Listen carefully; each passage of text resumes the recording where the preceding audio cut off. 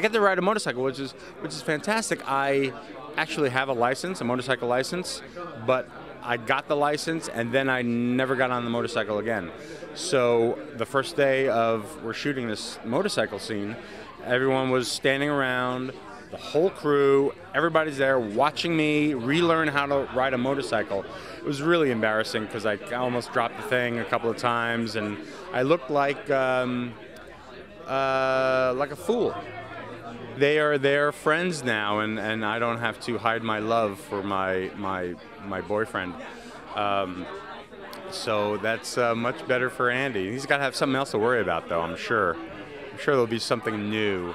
But yeah, I'm quite happy that they're getting along, and it's just, you know, it's wonderful that the show did that, so it's not always the same conflicts, you know, that got resolved and then there'll be something else. So it's not just a stale thing that we're going to play over and over and over again.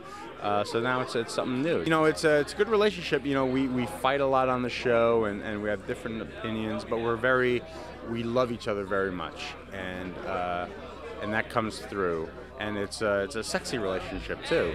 I don't play just a henpecked husband. No, there's more dimensions than that, so it's really nice. Scott Foley was on the show, and I would love to get a few more other people on the show. I love doing that show, and I think they're great people, so to get them back on would be great.